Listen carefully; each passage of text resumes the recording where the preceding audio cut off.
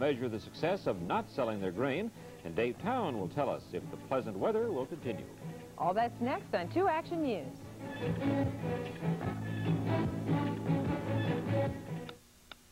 Your Lincoln Mercury dealers want you to know that whatever you're doing... Dad, you better get over here.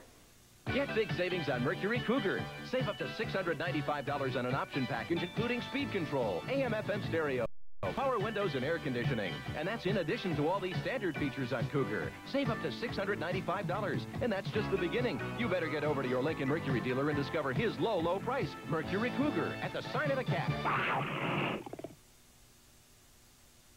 At Bishop's, you'll find something good for every taste.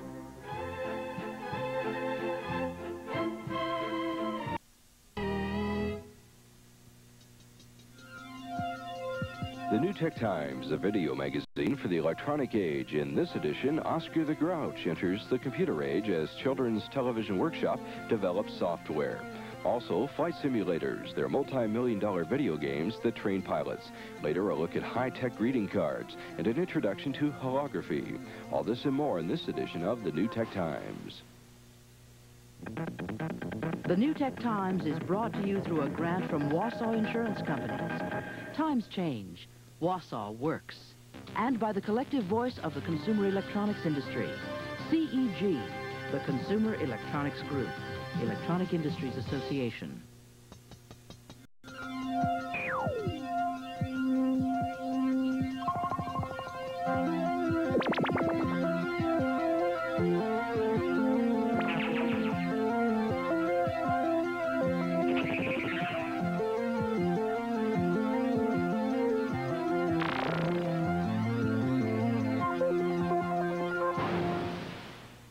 Hello, I'm Nicholas Johnson.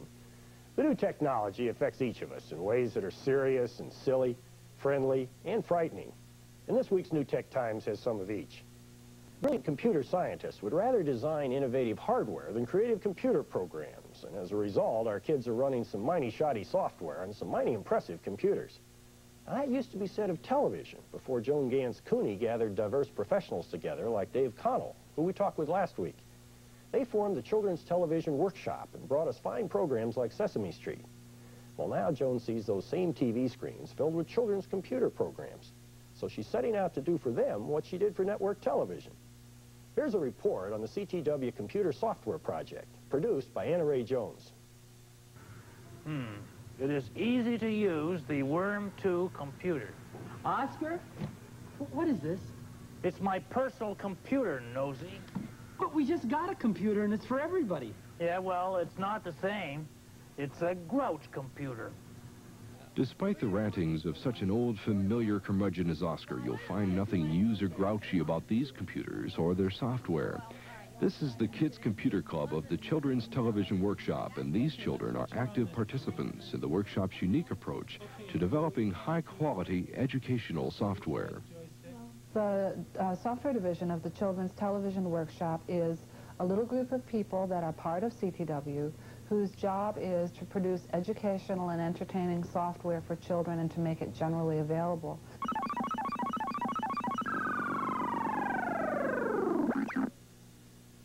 It's important for us that the material embodies some principles or some learning that are educationally valuable for the child.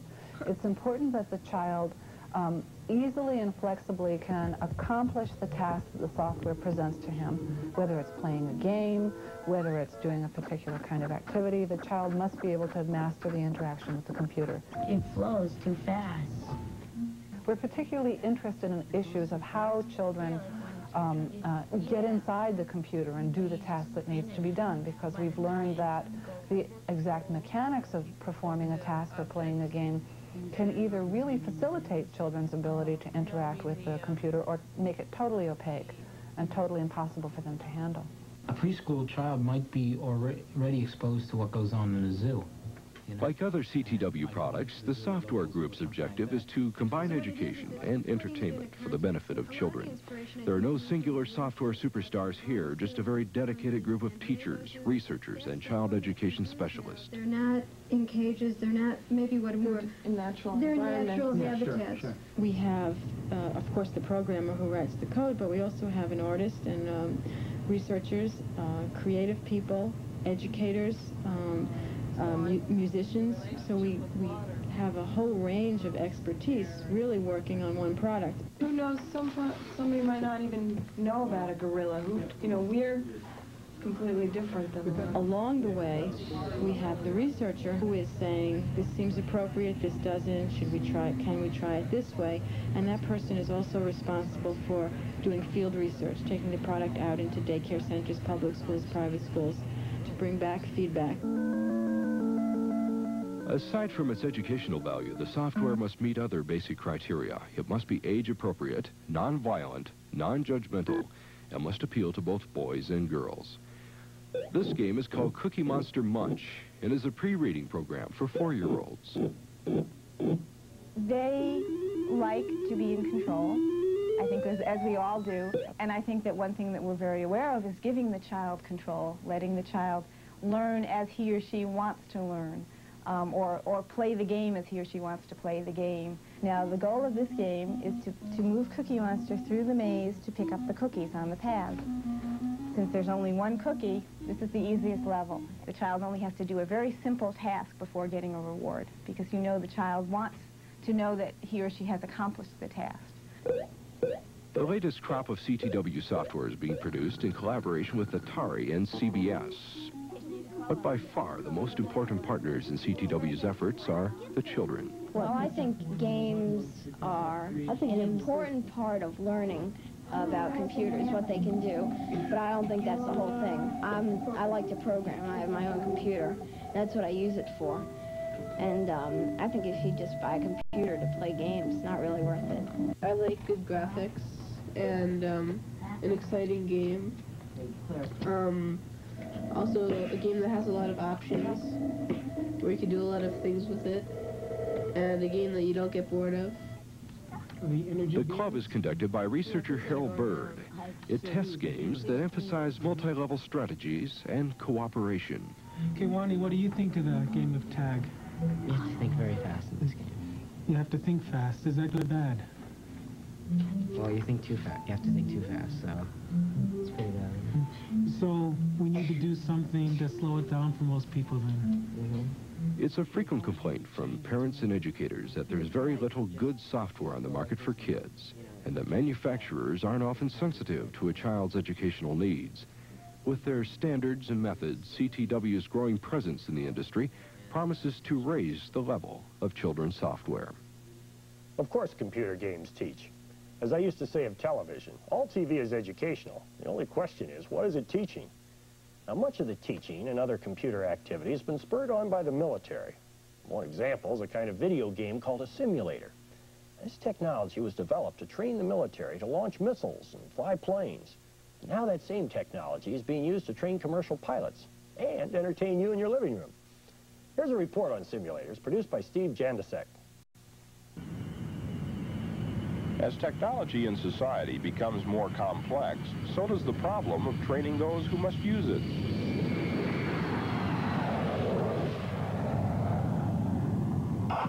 Chicago Center, American Science 67. We lost ground pressure. We're presently in emergency descent passing through 30,000. Request instructions preserved.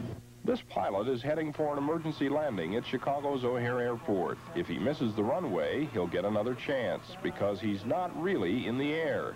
He's perched atop this maze of hydraulic arms and electronic cables.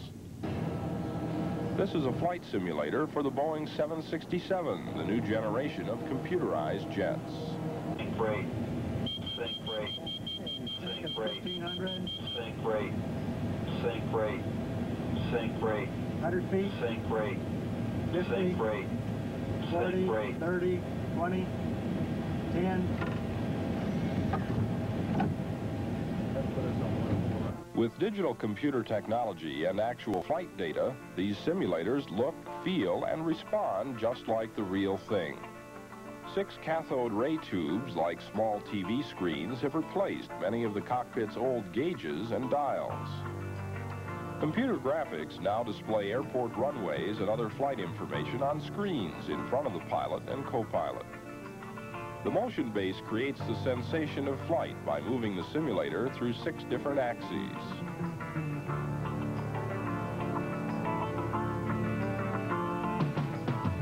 It could be said that this is the ultimate video game.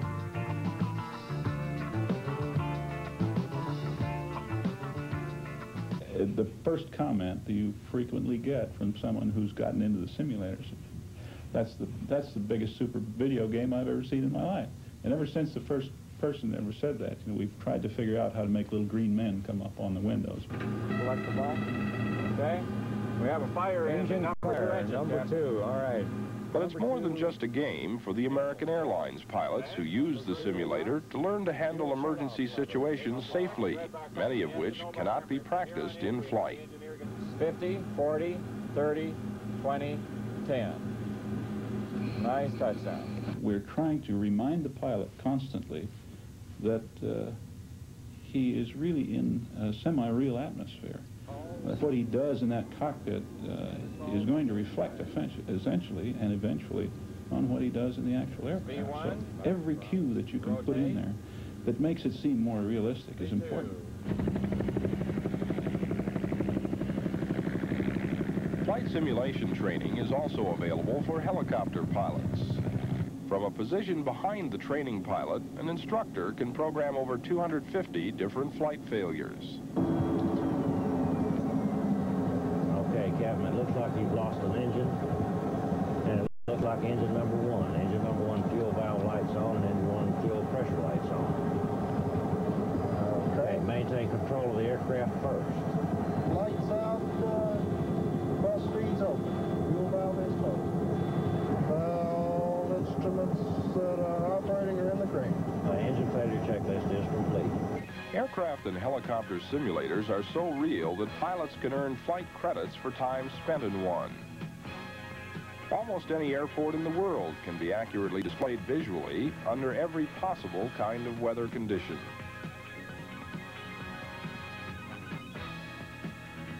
We now have simulators in this country which will allow a pilot to go from the beginning of his training in a particular type of aircraft right through to the end and never see or never touch the real aircraft, and yet when he leaves the simulator he can go on line as a revenue pilot. 2, 1, we have ignition and we have liftoff. Realism has come to the home video market as well, complete with computer-generated visuals, motion, and sound. There we go. And if I get 90% at T+0, the solid rocket boosters will start at T+3. And we're through the clouds. This is Activision's new space shuttle video game designed for use at home by Steve Kitchen.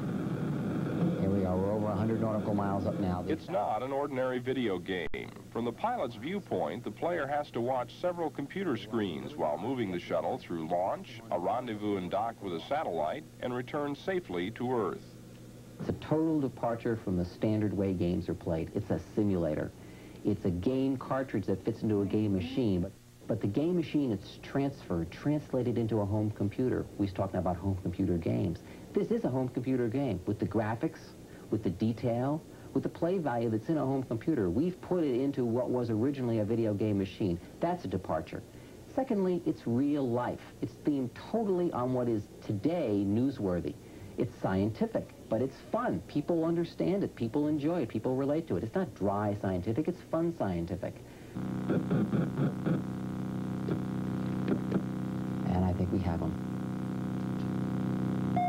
And we've rendezvoused. I'm now ready for re-entry. I can even... And if you successfully complete the mission 6 times, you can earn your flight wings from Activision. There we are. And there are the mountains. And the runway is in the middle as far as I can tell. The lower right-hand screen indicates the line up with the runway. There it is. And the left-hand screen is the glide slope. I had to remain between those two lines to accurately land. I'm now checking my range and my altitude on the way down. I want to keep myself in that glide slope so that I land right at the end of the runway. Not too early or I'll plow into the desert floor. Not too late or I'll run off the end of the runway. And the crosswinds are heavy. Here we go. Here we go. Okay, we're down below the crosswinds now. Now I got to keep myself accurately. I can't drop too fast. I'm bringing my nose up just a hair to catch a little bit of extra lift here. As soon as I go over the runway, you'll hear a high-pitched beep. There we are. Put my landing gear down and push my nose down. My front nose gear down, and we're down now. And we've successfully landed at Edwards Air Force Base.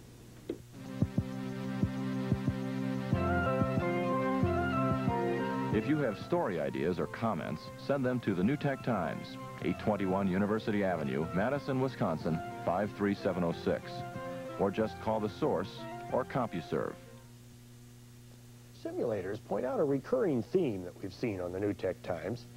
Sophisticated technology costing millions of dollars is developed for a military or an industrial use, and then becomes available for all of us a short time later for a lot less. Another theme is the role of innovators in this fast-moving business. One who captivated me at the Consumer Electronics Show in Las Vegas was Nolan Bushnell, who's given us everything from Pong to pizza parlors with robots. I wanted to share some of our conversation with you. Here he is.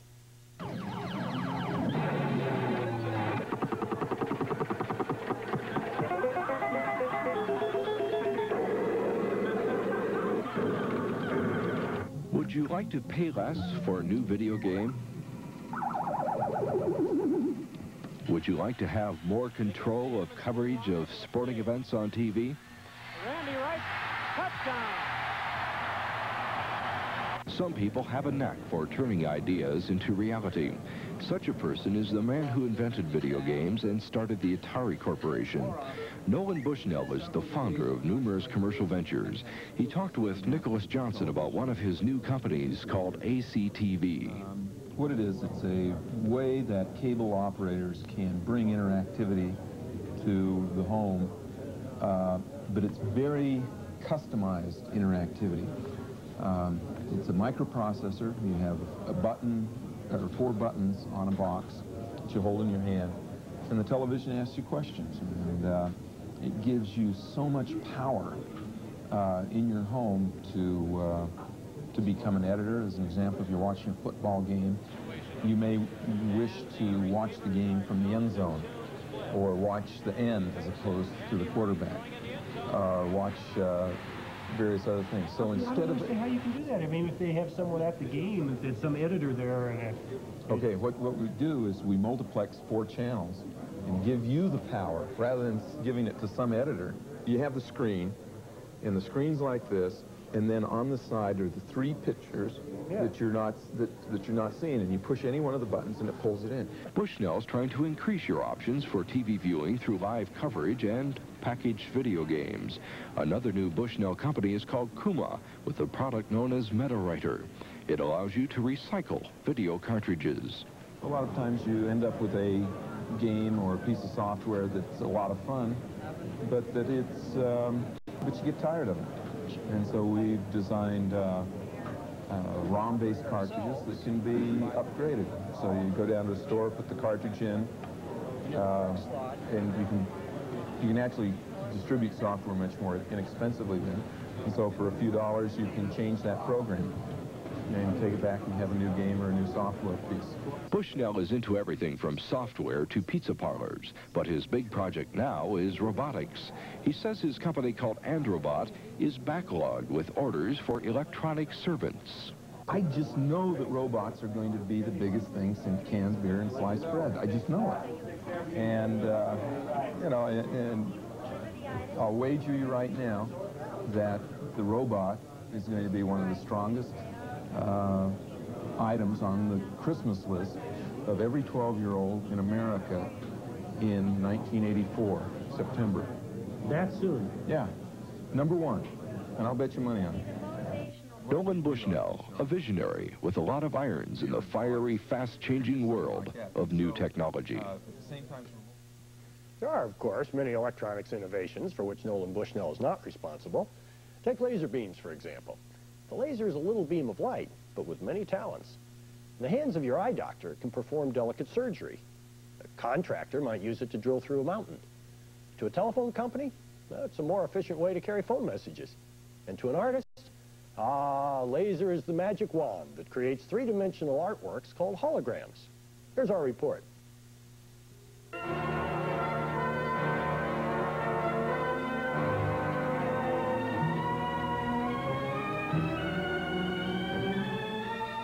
You're looking at a photograph, a new kind of eerie, 3-dimensional imaging called holography. It's a way to make a picture come to life. Sometimes it's hard to believe your eyes. It appears to be a magician's illusion, but it's not done with mirrors. Holograms are made with laser light. A beam is refracted through optics and directed onto the subject of the hologram. Images are recorded on a special photographic paper. Several layers of the picture are produced, so when you move a hologram or when it moves on its own, the image gains depth and texture. You can take a look at this new technology at the Museum of Holography in New York City. Artists are very attracted to holography because of its inherent two-dimensional and three-dimensional qualities. An artist can actually use light in its purest form, and in holography we find that the laser light allows a much more direct manipulation with color. So instead of using applied color the way that a painter would use, the holographers are actually working with a light pencil, which is what the laser light is. Holography is also being used in business. MasterCard is putting 3D emblems on plastic money to prevent forgery. In Sweden, they're used on corporate ID cards. It's nearly impossible to duplicate a hologram, but a computer can produce the effect of a hologram on a screen. It's done by blending a composite of computer graphics. Right now, the way that computers and holography interface is through computer-generated holograms. And these are a special type of hologram which is generated by a computer, and then a hologram is made of the computer drawings. And in this way, people can visualize what an object would look like before they actually make it. Holography is used by manufacturers to draw mechanical parts. Engineers can tell if a piece will break or malfunction before it's put into production. Very few people know about holograms because the use of them has been limited. They're expensive to produce, and sometimes it's hard to really see that three-dimensional quality. Holograms are also difficult to photograph for TV, but if you could look at this eagle with your eyes, it would appear as if you could reach in and touch its wings. Someday, holography will permit me to enter your living room in three-dimensional form, to walk about, sit in your chair, yet let you walk right through my body. Fortunately for both of us, that's not likely to happen for quite a while. We have found a less threatening use for holograms, however, the simple greeting card, which along with a lot of other electronics promises to make the 25-cent birthday card a thing of the past. Here's Gary Probst's report.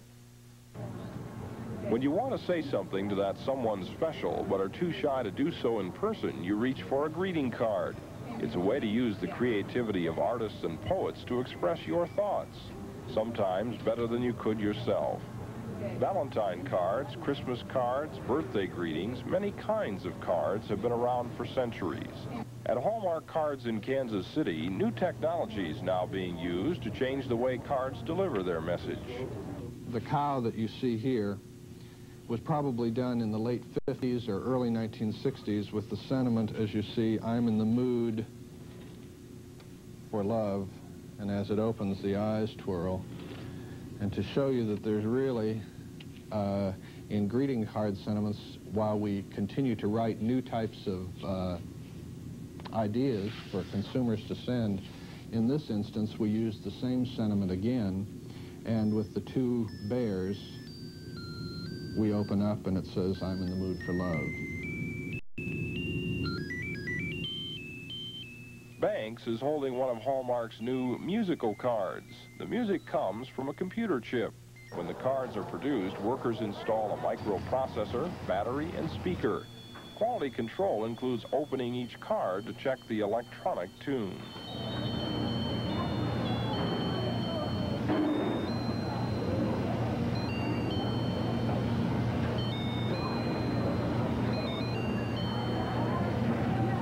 The price of a Hallmark musical card is $7. Consumers are paying for disposable electronics. The people at Hallmark believe they'll be able to improve the sound quality of the card by putting more information on that microchip. But the next step for Hallmark is talking cards. We lost our video. Do not adjust your card. We'll continue with our audio. The talking card is being test marketed on the East Coast with a price tag of $10. Another big project for Hallmark is the holographic card. It's where lasers are used to imprint the image of a finely sculptured or live object. A hologram gives a 3D effect.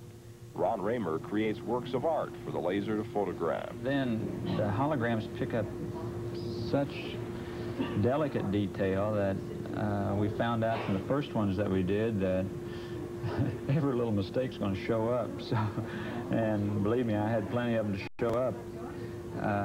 So you've got to try to get as much detail as you can in the fine area, realizing it's going to be viewed like as if the viewer was looking at it from a 2 inches away. We would like to produce a true color hologram where you could in fact have a rose that has all the pinks and the greens to the leaves and so forth. And who knows whether that's months away or years away, or if it will ever be. As new technology develops, the people at Hallmark will try to use it in greeting cards. Customers will be communicating more through electronics in the future, and they'll expect consumer items to keep up with the times. The sentiments on the cards may stay the same, but the methods of expressing them will be subject to change. From greeting cards to simulators, educational computer software to holograms, these new tech times seem to be affecting virtually every aspect of our lives. Surrounded by advertising hype on the one hand and the byproducts of military electronics on the other, you and I struggle to understand what's happening. I hope this week's show has helped you, as it has me, and that you'll be back next week when we take a look at these stories. In the next edition of the New Tech Times, home video dishes and scrambled signals, the controversy heats up over who owns the airwaves. Also, a review of Apple's new Macintosh. It's a major departure from most computers. This and more in the next edition of the New Tech Times. So join me then, won't you? For the New Tech Times staff, I'm Nicholas Johnson.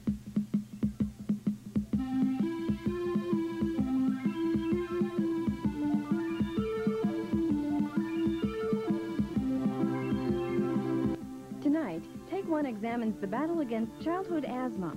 Visit the Marshalltown man who received the gift of sight at the University of Iowa Hospital and recollects about the battleship USS Iowa. Watch Take One tonight at 8.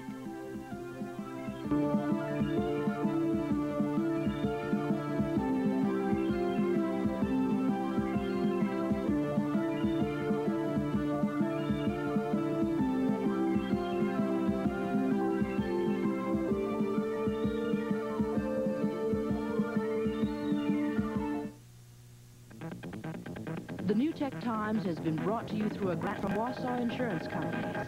Times change. Wausau works. And by the collective voice of the consumer electronics industry. To move the U.S. Embassy in Israel from Tel Aviv to Jerusalem. I think, in a general way, would be a mistake, a bad move to make. That's the point. And I'm glad to say that the President has kept his head about him in all of this and is staying with that position. And Schultz ridiculed Gary Hart's proposal that all U.S. forces be pulled out of Central America. It's ridiculous. My gosh, this is an area of vital significance to the United States. It's an area where we're on the right side of things, where we are supporting democracy, where we're supporting the rule of law, where there are lots of people who we want to help in their economic development, and we better stick with it.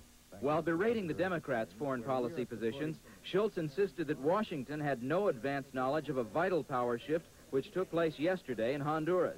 The Armed Forces commander, Gustavo Alvarez, suddenly was forced into exile and a number of his deputies removed.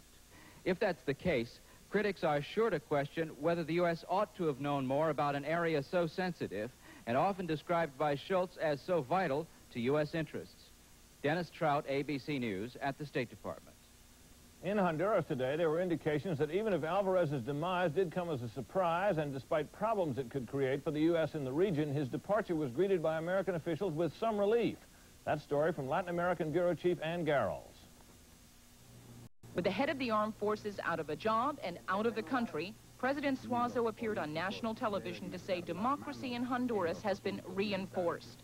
General Alvarez and President Suazo had long competed for power. That Suazo won out surprised everyone. But the president had the crucial support of much of the military.